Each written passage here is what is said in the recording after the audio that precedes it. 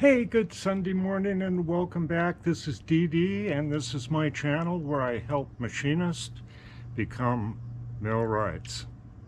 And I've got the answer to the little hole in the tip of those indicators. And nobody's come up with it yet. And it's an old trick from machining years and years ago. And only millwrights remember it, I think. So anyway,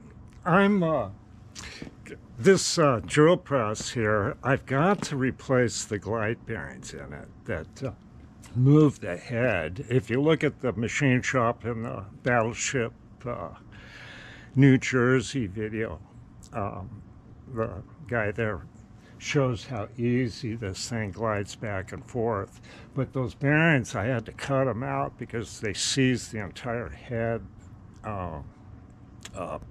And so this thing doesn't glide nicely. It moves, but it's running on the lock here.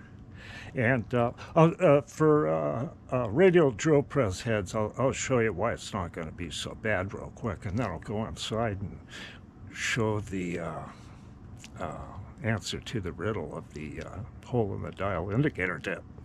I hope you're all doing good. It's really quite nice here. It's kind of clouded over a little bit. I've had to pull the cover over here. I had a little bit of rain. Now, this is the lock here. And there's this plate here, and I kind of forget it's there. So if I pull this plate out, you can see how it flips over the square way here. And so if I can, I'll remove that. And then at the end here, it'll be much easier to get over this dovetail, or that angle. You can see it's got an angle here and the flat here.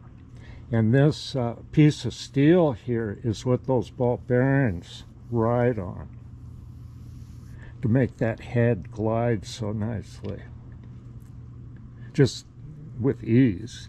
So with those bearings removed, the head has dropped down onto that lock. So when you move the head now, it's just skating on that lock. It's really some tight tolerances, how this is. So when you get it up on these bearings, probably lifts it up maybe 20 thousandths. And then it glides, releases that lock, you know, it just lifts it up. Then when you tighten the lock with the handle on the other side, it's got a heavy cam and it lifts the whole head up and wedges it here. And that's how the heads lock on these. You can see the lip there. See how that is? And it comes to here. And that plate, you know, if you take that plate off, this head will tilt over. So it's tight, but not too tight. And I'm just going to make a decision on how, where, and when I do this. But I've got other work to do on the drill press. This is not a real pressing thing, you know. So, and I'm likely to move to a better location for, you know, these purposes. So I don't know. And you know that if you followed me over to the recovery yard, and if you've seen what is there, I can pay Robert to come over here. That is 6 blocks away, and load all this stuff on one of those semi trucks and pay one of his people to drive it within 3 states. So moving for me is not very hard. Okay, so let's head on in and solve the mystery of the hole in the tip of ancient indicators. Okay, back in the shop here. Now on this channel, I have never once, not ever, asked anyone to subscribe. I've never done that. Go push the buttons and like and do this. Well, I don't know. This is a not profitable channel.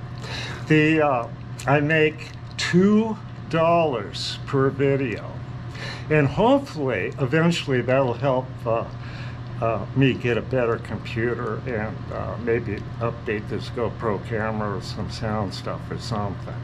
But anyway, my mission here basically is to help bitter old machinists, and plus give new people tips and stuff like that. But to help bitter old machinists that have got behind the keyboard on a computer and just, you know, turned into kind of nasty people. And I want to help them be a happy millwright. Now, excuse me, almost choked up on that. Oh, but on that subscription thing, don't worry about that. But I've been told if you push the like button, if you see something you like and you push that like button, other people will have a chance to see something that you might think's interesting. Okay. And just skim the course of doing things, I think you're going to see a lot of little tips, because I've worked on a lot of broken things. And that's what I think millwrights do, is fix broken things like that. So you learn to be a machinist, right? Any way you can, even if you have to go through that crazy stuff and be an apprentice and stuff. Go through all that horrible stuff. Then, you know, think about being a millwright. Okay, so here is part one. I'll show it all right now. But one of the things that you can do with the hole in the tip of the indicator, and right here on the fabulous, incredible, beautiful Monarch 10EE toolmaker's lathe, we have a genuine Lufkin surface gauge with a Lufkin indicator, hole in the tip. There's a thread through this, see? And you can pull on that thread. Watch the bottom. You see that? Here's the indicator part. Let's see if I can get that in there. Hopefully this will be steady. So you can attach this thread to many different things and determine how far you moved it. In places where you can't put that, you can attach this thread and measure things. See that? Wait, but there's more. Okay, over here at the invincible, incredible, powerful Axelson engine lathe, we have another one. We have one of those miniature bases, surface gauge. This time with a Starrett Junior. You see here, it has the thread going through the eye. And the thread is going to this shaft in the chuck. Let's see if I can hold this steady.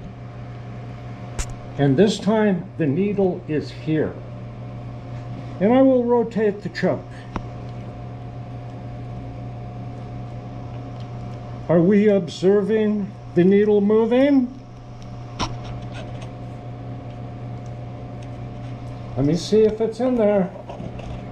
Don't want to push the wrong buttons. It's hard to see in this camera. Oh, yeah, it's there. I see it. Maybe I can move it a little closer. Okay, ready? What did that do?